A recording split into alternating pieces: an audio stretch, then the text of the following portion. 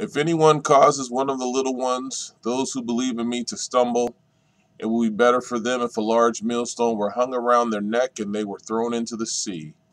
If your hand causes you to stumble, cut it off. It is better for you to enter life maimed than with two hands to go into hell, where the fire never goes out. And if your foot causes you to stumble, cut it off. It is better for you to enter life crippled than to have 2 feet and be thrown into hell. And if your eye causes you to stumble, pluck it out. It is better for you to enter the kingdom of God with one eye than to have 2 eyes and be thrown into hell, where the worms that eat them do not die, and the fire is not quenched. Everyone will be salted with fire. Salt is good, but it loses its saltiness. How can you make it salty again? Have salt among you yourselves, and be at peace with each other. Amen. Now, this speaks to us causing one another to stumble. And it is something that we shouldn't do. And that starts from the pulpit down.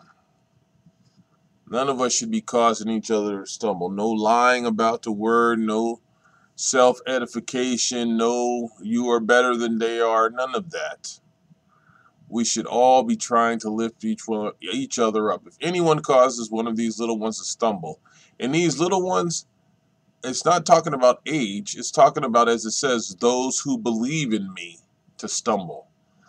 And it doesn't matter what age you are, if we cause you to stumble or to go away from Christ, there is a problem.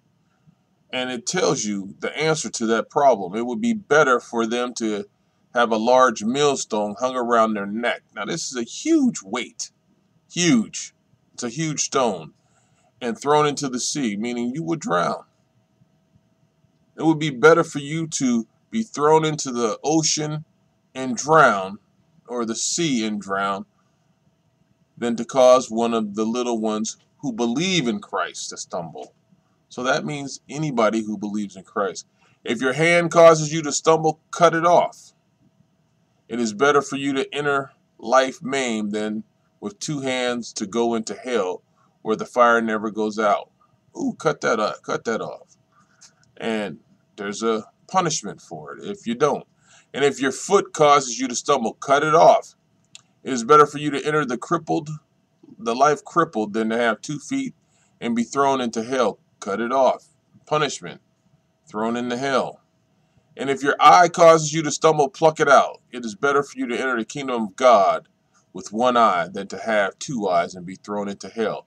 Now, it keeps telling you that you'll be thrown into hell, so I don't want you to think that hell's not a real place, because it is. But when he tells you, when he's speaking of these things to cut off, he's telling you, cut off anything that causes you to stumble. And he relates it to your body. But it's really just talking about the closeness of these stumbling blocks. Yes, your hands can cause it, your eyes can cause it, your feet may cause it, but the closeness of these things that get to you that make you stumble can be that close. But if you hear the wrong word, cut it off. Get rid of that word. Don't listen to it. If you are reading your word, even when you hear the wrong word, it will automatically be cut off, because you already know what the word says. The word is already in you. And when you hear a different one, a different word that's not of God, you will know it. Study to show thyself approved is such a major, major verse. A workman unto.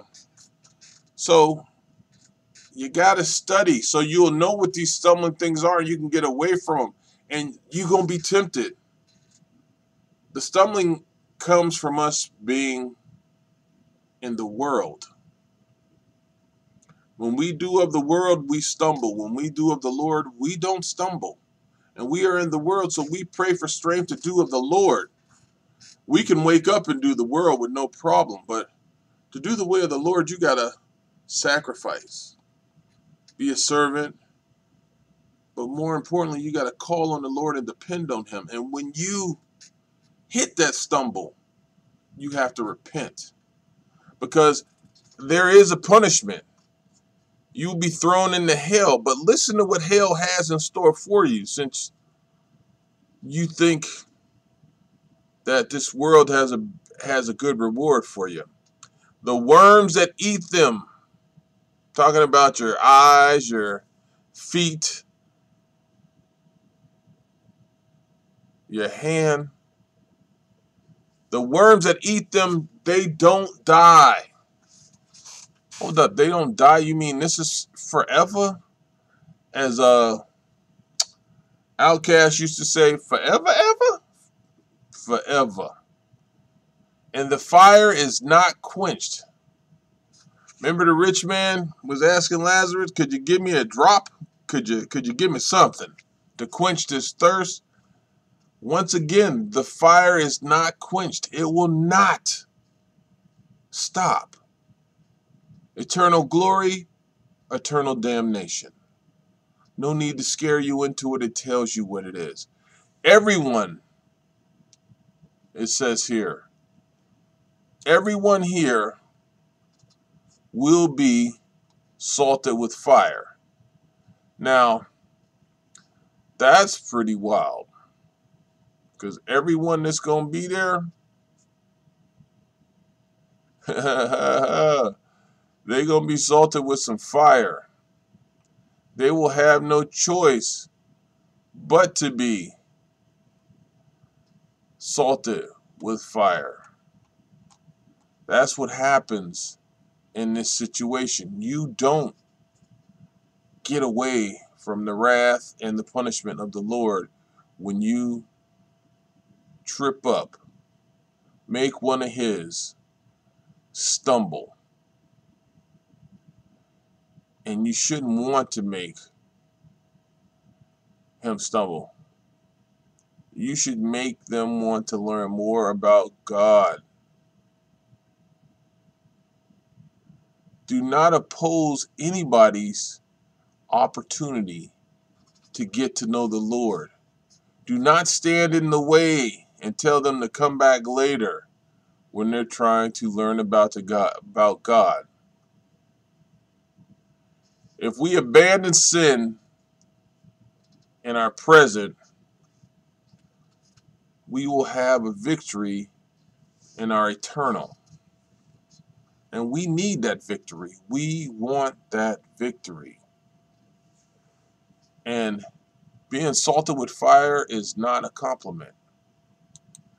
Being salted with fire, everyone will be salted with fire. Everyone will be burning. Salt is good, but it loses its saltiness. How can you make it salty again? Uh-oh. There's a question. How can you make it salty again?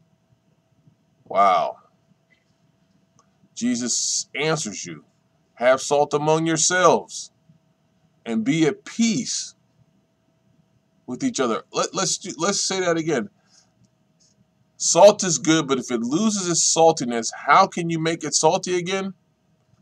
Have salt among yourselves and be at peace with one another. Woo! Woo! Be at peace with one another and have salt with one another. Add to Christ's people. Do for his people. Do not forget about Christ's people. Love one another. Be kind-hearted to one another. Tender-hearted to one another. If you lose saltiness, here's how you get it. He answers it for you. Ooh. Amen.